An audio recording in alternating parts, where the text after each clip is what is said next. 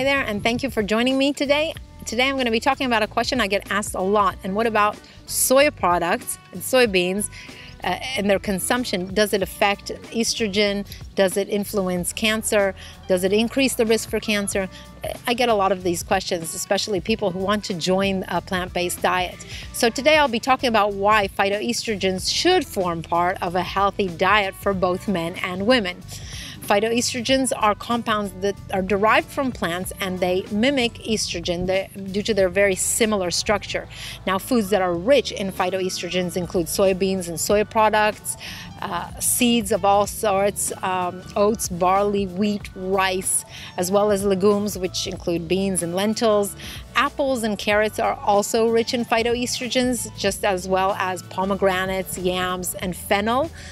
And also drinks, beverages such as coffee, beer, whiskey are just some to name a few. So there have been many false assumptions lately that say that phytoestrogens have been shown to lower sperm count, sperm motility, and increase the rates of testicular cancers. But a 2010 meta-analysis of 15 placebo studies concluded that neither soya foods nor isoflavonoid supplements alter measures of bioavailable testosterone concentration in men. Studies also noted that supplementation with these phytoestrogens had no effect on sperm concentration count or motility. Now, these false assumptions have been leading to very much confusion on whether these phytoestrogens are healthy or not for consumption. But actually, there is a variety of beneficial effects of consuming phytoestrogens on many of our body systems. And also they help and reduce specific types of cancer because they actually influence a different receptor. We now know that we have two types of estrogen receptors in the body. We have an alpha receptor and a beta receptor. And unlike actual estrogen, which binds and activates the alpha receptor, phytoestrogens from food bind and activate the beta receptor. Now, these two types of receptors have totally different and sometimes mostly opposite functions. Beta activation from foods rich in phytoestrogens have an anti-estrogenic effect, inhibiting the growth-promoting effects of actual estrogen. So therefore, these phytoestrogens, even consumed in low quantities of one serving a day, actually have an anti-proliferative effect on some cancer cells. So let's talk about the benefits of consuming phytoestrogens for both men and women. So number one, they improve bone health.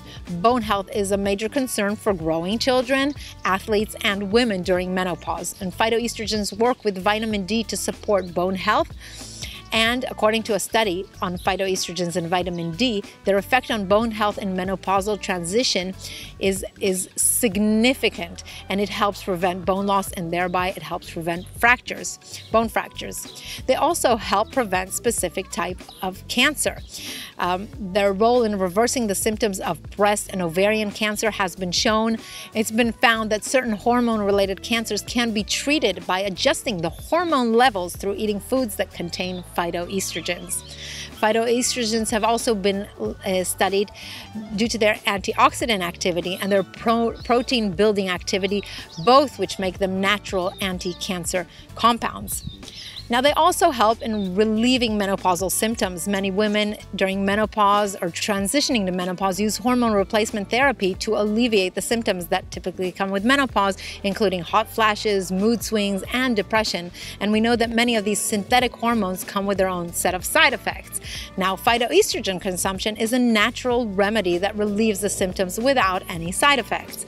Also, the risk of atherosclerosis and other cardiovascular diseases is significantly increased after menopause due to the decrease in estrogen levels. And phytoestrogens helps because studies show that phytoestrogens possess anti-atherosclerotic effects, so they may be used to treat and prevent heart disease.